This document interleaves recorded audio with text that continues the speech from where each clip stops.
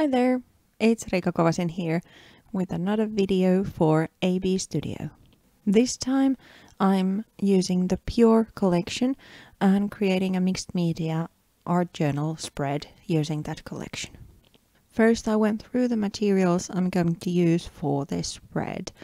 Most of the papers were from the Pure collection, but I'm also including little pieces from two Decoupage rice paper.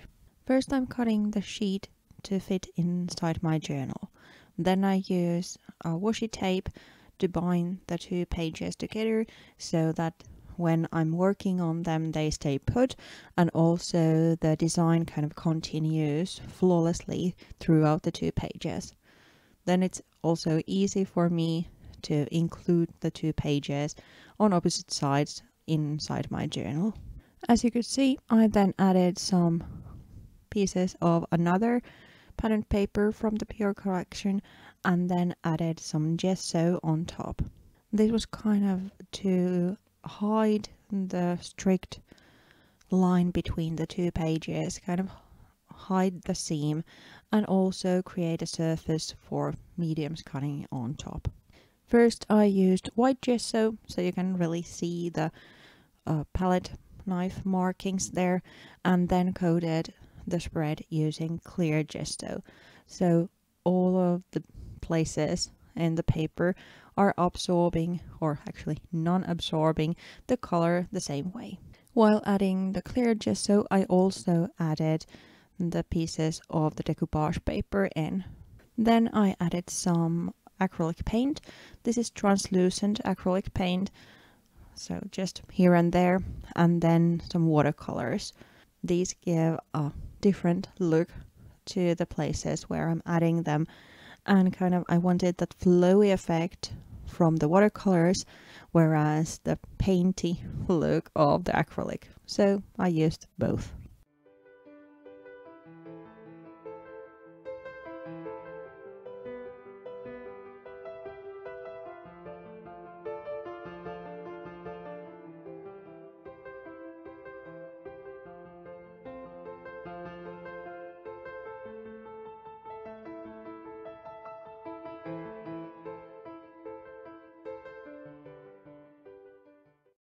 After drying the painty layers, I then add more layers to the background.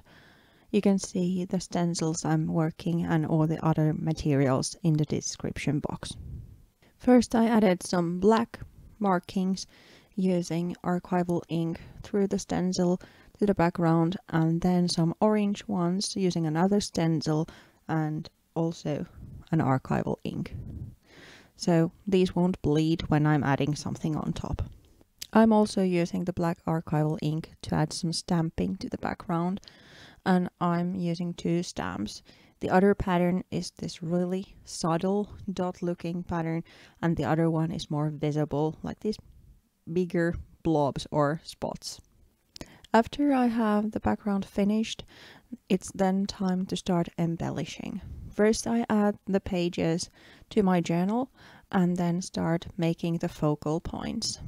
You could see earlier that I was showing this chipboard frame, which I covered using black embossing powder and also some cutout elements from the Pure collection.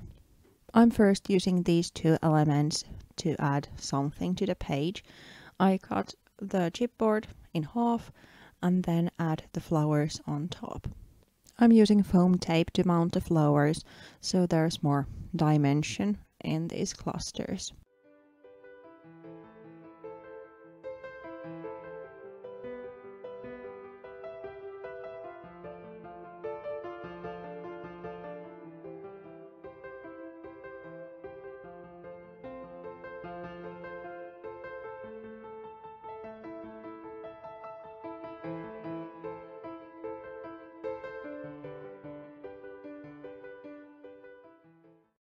I then finish the page with a butterfly and a saying.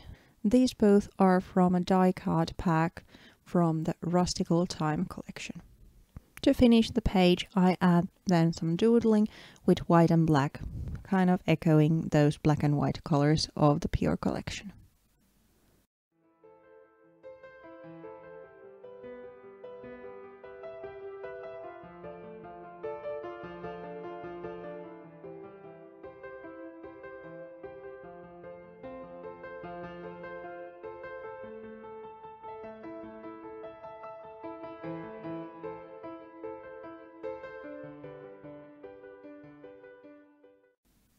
Thank you so much for watching.